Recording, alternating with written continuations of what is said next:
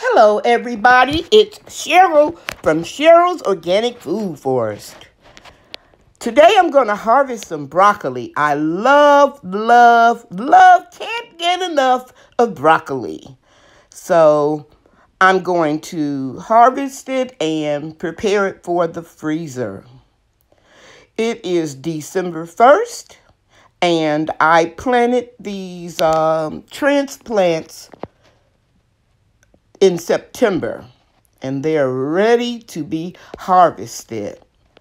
My grandchildren have learned to like broccoli. I'm not going to say they love it, but they like it because they help me grow it. And children will eat more vegetables if they see it growing. I'm going to harvest some broccoli today because we got a lot of rain last night. And once you see your broccoli start to separate like that right there, and let me see if I can get my shadow out of here. Look over here. It's time to don't cut them off. Here's another one that's separating. Cut them off so that you will get some really small little broccolis to grow back. Okay? And when they grow back, I'll videotape it and let you see what I mean. Okay, on to us. I want to cut it straight across. You see, these two are harvested because they were separating. Okay, we'll put them down here and get some more. So here are a few more. This one started to discolor and it started to separate. So I cut it straight off.